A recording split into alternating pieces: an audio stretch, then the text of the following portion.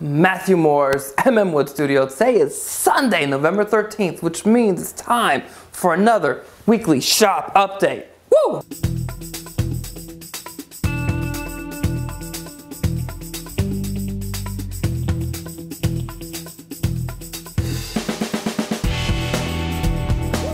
All right, so what's been going on in the shop this week? Well, pretty much in the shop, all I've done is clean.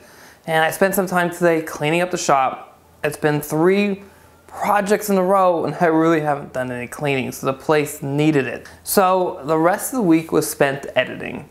I've got 2 chapters done, a 3rd I'm wrapping up right now in the build. And these 2 chapters I just finished, plus the ones I'm working on moving forward, are the actual shaping of the hand plane. So I've got the large smoother and the jack plane done, and then from there I started working on the small smoother, and then after that will be the last 2, which is the block plane and of course the jointer.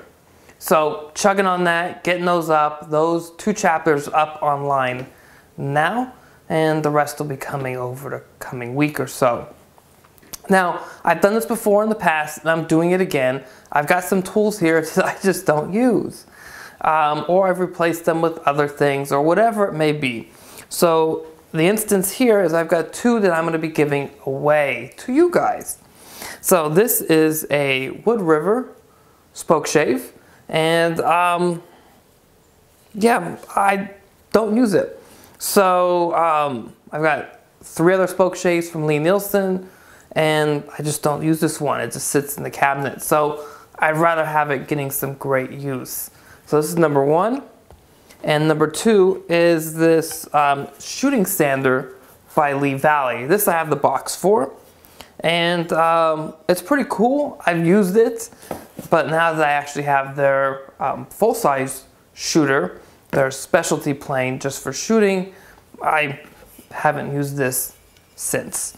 So what I want you guys to do is send me an email to help@mmwoodstudio.com and let me know why you should have one of these 2 items. I'm not going to give both to the same person, so it's going to be 1 winner for each. Let me know. I'll pick the winner and make sure to include an address of which I can ship stuff to. P.O. boxes would only be able to do USPS, but let me know, and we'll pick a winner and get these guys out to you, because I'd rather see these tools getting good use than collecting dust and sitting in my tool cabinet. So my question of the week to you guys is this: do you have any tools in your shop that you just don't use? You bought it, it's been sitting around forever, and you've got nothing to do with it.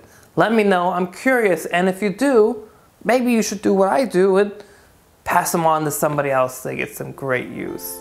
So that's it for this week. As always, please subscribe to the channel, share it with your friends, and hit that thumbs up button if you like this video.